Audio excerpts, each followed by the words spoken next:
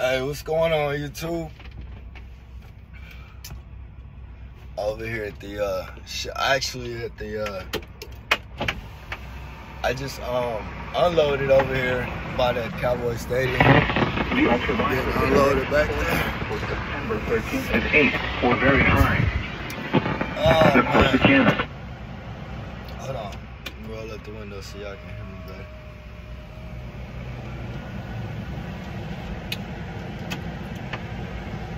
Yeah, so J Money has hit a rough patch, man. I have hit a rough patch, bro. I ain't even gonna lie.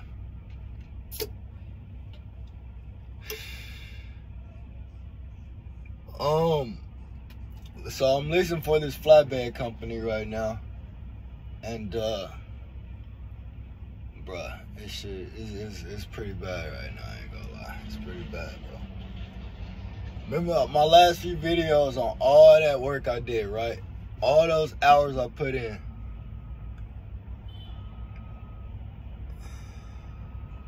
I made probably what?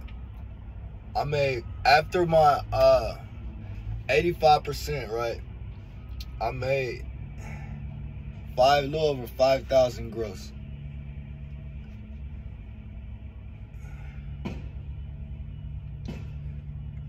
Took home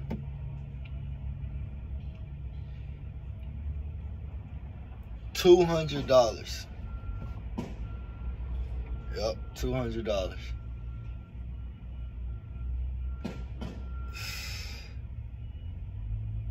Yeah, so long story short, I'm in Dallas right now, so you could probably understand why I'm here. For real, man.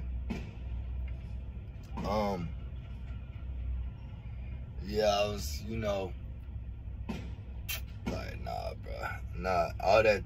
All those hours putting in, like every day, sweaty, dirty. You can't even get to showers enough as much as you need to run and flatbedding anyway. You know what I mean? Like, honestly, like I thought the money would be way better. You know what I mean? But when fuel is this high and you're making $5,000 and you only take home $200, running 58 miles per hour,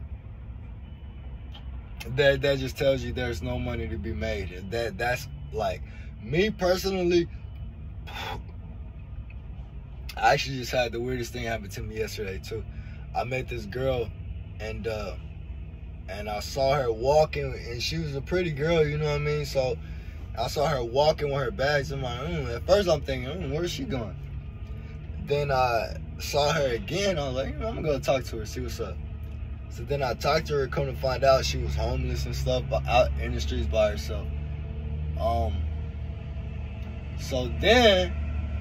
So I took her with me, got her a shower and all that good stuff, and was thinking about taking her on the road with me, but decided, like, she was come to find out she was I guess, what's the best way to put it? She wasn't she was on drugs and stuff. Like, I mean, she didn't really look like bad. She didn't look bad, but the road just wasn't going to be for her. You know what I mean? Because I let her know, like, you're not going to have these things if you come with me on the road. Like, you know what I mean? And no, I did not sleep with her. I just felt like I couldn't even bring myself to do it because I felt like I'd just be taking advantage of her, you know what I mean? So I just, I don't even have a lot of money, but I gave her a couple dollars and told her, I hope you do the right thing with it. If you like, I can take you to a detox center. I've been homeless before, I understand, but I didn't. I always had a vehicle, so I slept in my car. I never had to sleep in that abandoned house, which is what she was doing. And I hated to send her back to that situation, but her focus was on what she felt she needed, which I'm sure if you ever experienced Percocets and stuff like that, then you understand, like, there's, you know what I mean? Like, Percocets over everything, you know what I mean? There's just there's nothing you can do about that. And I've done enough research on that to understand when someone is on that drug that there's nothing you can do with them. That drug is going to, unless they want to stop, period. You know what I mean? So I understood that. So I gave her a few dollars, got her Uber, and, you know, told her, you know, I wish the best for you, you know. But anyway, yeah. So I know I can survive off $100 a week because I don't have anyone dependent on me, you know what I mean? But yeah, I'm definitely going to be moving on, bro. To make $5,000 gross and only get $200, that just, in the market, I haven't even made over $6,000 in my whole month with this company, not even once, 1 week. Every time it's the same thing. Now I know he's trying, and I got that low board on my phone, so I can see that it's bad. You know what I mean? The market is bad. But every time it starts the same way, bruh. We're starting in a very bad market, but you know we're starting in a very bad. Oh my god, bro. But you know what I mean? I can you know tough it out until I definitely got some good opportunities. My main opportunity, I'm just waiting on a truck to become available, so that's gonna be the one I'm gonna go with because it's a big company. They have solid rates, like their rates aren't gonna go up or down. They got contracted rates, so you know you're still gonna get the contracted rates, 100% fuel surcharge, which means I get a discount on my fuel completely.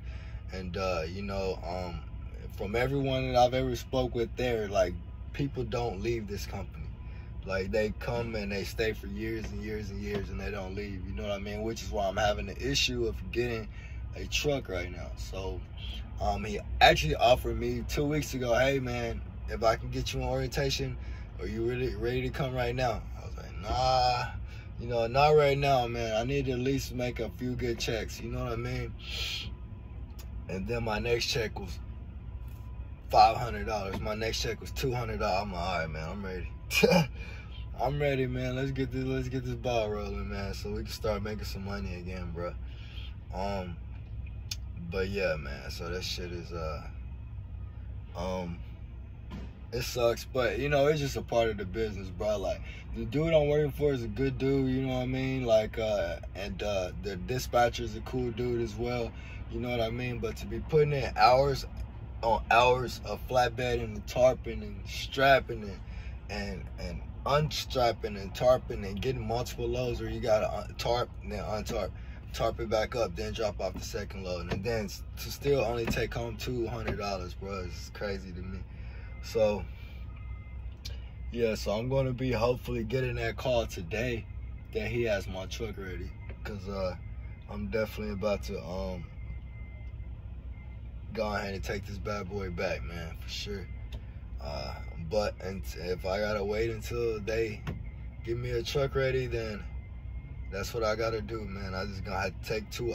Like this trip that I'm just now finishing, it's probably gonna pay me like $100, and I made like $5,000, but I'm probably only gonna get $100, because if they would have took all the fuel I paid for last week, I would have had a negative like $200-300 check, and she didn't take it out, and I saw that, you know what I mean? So I'm like, damn, bro, I wonder, did she do that on accident, or was she just like, damn, like, if I take this fuel, he's gonna have a negative check, you know what I'm saying? But anyway, so I fully expect him to take it out on my next check. So I expect my next check to be like $100, bro, for $5,000 gross, $100, bro, something like that. Well, because obviously it's gonna be less than $5,000 after the 85%, right? So that's what I'm thinking, bro. But it's pretty rough right now. Definitely gonna be sitting back, you know what I mean, and just chilling and grinding out through this phase, man. And I mean, it definitely ain't nothing, you know what I mean? I'm definitely gonna get through it for sure. But you know what I mean? It's just the trucking industry right now, bro. That's why so many people are shutting down, because it just doesn't make sense to keep driving. You know what I mean? Especially if you have someone dependent on you as well. So yeah, man. But anyway, I'm about to drop off this last load. I got it here yesterday, and the crane broke, so they gave me extra $400, so that should help with something. Maybe I have a couple more $100 than I expect to have. But this load was just crazy from the start. I go pick it up, then they load the wrong stuff on there. The dude who was loading me on there just left, and then I went like 2 hours without anything happening. So I'm like, what's going on? Go up there, and then they're like, oh, okay, oh, sorry, he just left. He didn't tell anybody anything. And then they were like, oh, well, we loaded the wrong stuff, so you got to come back tomorrow. And this happens like on every load, bro. It's always the same thing, something. You know what I mean? And then on top of that, like the load before when I had to, and I was like, the last video, and I was like, oh, man. And then they were talking about I had a hole in my tarp, so they weren't going to be able to, or then they got some tape and all that good stuff. But, you know, so that worked out. But, yeah, flatbed isn't for me, bro. I don't like it. If I'm gonna get paid the same money as a dry van, I'd rather do dry van. So, definitely gonna be going back to dry van for sure, bro. No more flatbed for me. Now, I did flatbed in the oil field, but everything was straps. I wasn't having to carry chains, do chain everything. I wasn't having to tarp. I wasn't having to untarp. I wasn't having to do any of that stuff.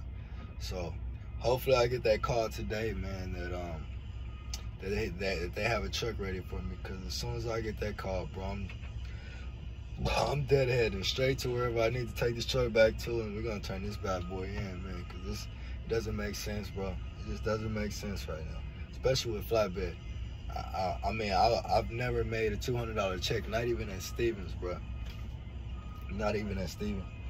And I'm getting 85% of the load, so how am I only having a $200 check?